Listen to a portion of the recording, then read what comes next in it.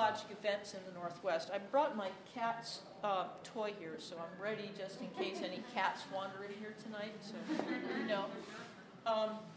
So Crater Lake, known as Moyana to the Klamath peoples, was a place that erupted within the scope of human history. And like many things that indigenous peoples have observed, it took us a while to get around to listening to their stories and understanding that they have stories not of isotopes and how much yttrium and deuterium might possibly be in these rocks, but of stories that humans can understand.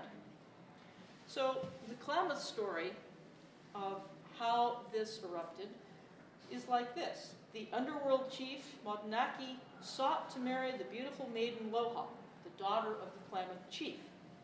Rejected by the young woman, Wabanaki returned to his dark kingdom and shook the mountain in rage, thundering loudly as he stormed through the underworld passages and hurling lightning bolts towards his would-be lover on the surface.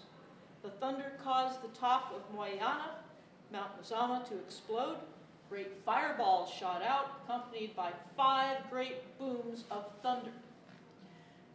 Ultimately, Gamakia, the creator, battled with the evil Wabanaki, who continued to bellow with thunderous roars 20 times until Gamakia forced him back underground and sealed the fuming entrance to the underworld with hot rocks, sulfur, and ash.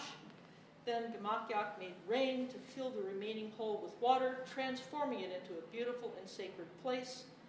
The lake is now called Gwas, the most sacred place. The truncated mountain is now Tumsumshi.